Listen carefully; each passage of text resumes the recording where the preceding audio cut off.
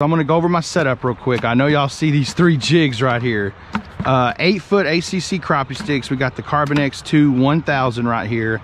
10-pound braid. You never know what you're gonna catch out of these spillways.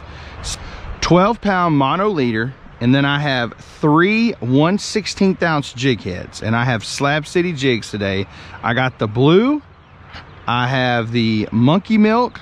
And I also have the orange right here. Now this is the 903 Fishing Signature Slab Series, guys. And we've been catching crappie. They've just been kind of small. Just recently caught a nice little keeper right there. But triple jig rig. I have these depths set at about 3, 4, and 5.